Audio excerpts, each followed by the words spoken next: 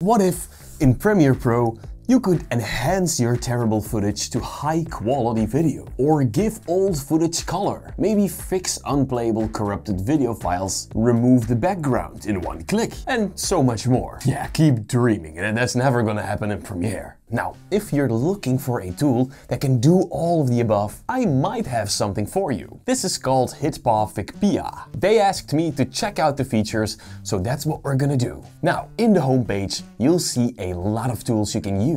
But first we're going to check out the video enhancer. So here I have a video that has a pretty low resolution, so the quality isn't that great. Let's drag the video into the enhancer and click on preview. Now you'll have to wait a little until it's done rendering. That way you can preview the first 3 seconds of the clip. And if you like what you see, you can export it all the way. Let me zoom in and see if it actually enhanced the quality. Well, it looks great, but perhaps we can get an even better result by tweaking the model settings. You can actually choose a model. The general model will remove the video compression and more. This is what we've just used. The video quality repair model basically does the same, but much better. If you enable the AI pilot, VikPea will diagnose your video and choose the best model for you. Let's skip the portrait model for now. I'll show you that one later. Now, for the export settings, you can choose the output resolution. Let's set it to 4K, and you can basically leave the other settings as they are. Next, click on preview again. Let it render, and let's see if it actually worked. Yeah, that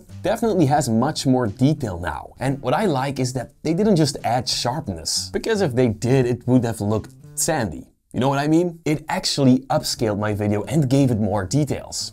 Awesome. Alright, next we're gonna try it with a video of a woman. Let's see if this tool is able to enhance this video too. Let's drag this clip in and tweak the settings. Let me use the AI pilot and let it choose the best model for my video. It'll probably use the portrait model now. For the export settings, we obviously want it to be 4K. Next, click on preview again and wait for the video to render. Honestly, this one took longer to load, but hey, the result is awesome. Wow, after exporting, you can actually see how much better the video looks. Now, if we go back to the homepage, you can see more than just one upscale model. Let's try the old home movies preset. Now here I have a clip from 2009. This is my brother-in-law when he was still little. Now, this is going to be extremely difficult to revive because the video is already playing on an old TV, and then that TV was filmed with an old smartphone. And that's exactly why the quality sucks. So I enabled the portrait generation model. That way I will enhance the face. Let's try it. You can clearly see the detail that came back thanks to AI. Let me know what you guys think of this. Alright, let's try the AI color feature. You can do 4 things here: low light enhancement, color enhancement, SDR to HDR, or colorizing a black and white video. I'm gonna try that one. Okay, it looks a little oversaturated, but that's not a problem because now it has color, which means we can easily tweak it in Premiere. Let's try it with a second clip. And that one looks great as well. Imagine you can do this for your grandparents. That would be really cool, right? Next, let's take a look at the video repair models. This is everything the tool can do. Now, I don't have any footage that needs repairing, but if you have a video that does, please test it out with the free trial down below and let me know. I'm looking forward to seeing you guys' results. Now, next I want to test out the AI toolbox. I haven't tested this one yet, so what you're going to see is a live result. The watermark remover. I created this video with my own watermark, and this tool should be able to remove it. Obviously, do not do this on footage that doesn't belong to you. Use it for personal stuff only.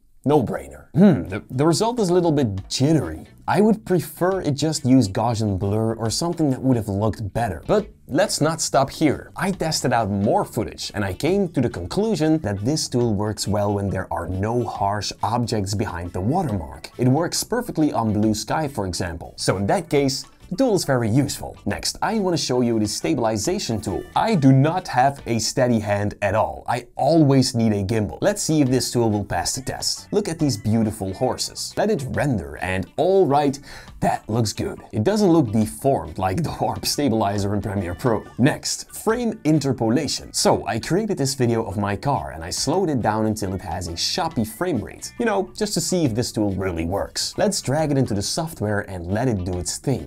Okay, to be completely transparent, I had to wait 7 minutes for this, but the result is super good. I don't have anything to say about it. Last but not least, let's test out the background remover and see how well it works. Who knows, maybe we don't have to mask or rotoscope again. You have a lot of options here. You can blur the background, let it be completely transparent, or add a color/background to the image. Okay guys, I think I just found my new rotoscope tool. I hate masking and I hate rotoscoping in After Effects, and this one is gonna do the job for me in the future. It works extremely well and surprisingly fast too. In my opinion, this is their best tool. Anyway, you can try all of these out completely for free by clicking the link down below. I highly recommend you guys do, and please give feedback down below so that other people can also try it. If you want to skip the trial, I also have another link down below where you can get 20% off thanks to HitPaw. Thank you so much for sponsoring this video. And thank you guys for watching.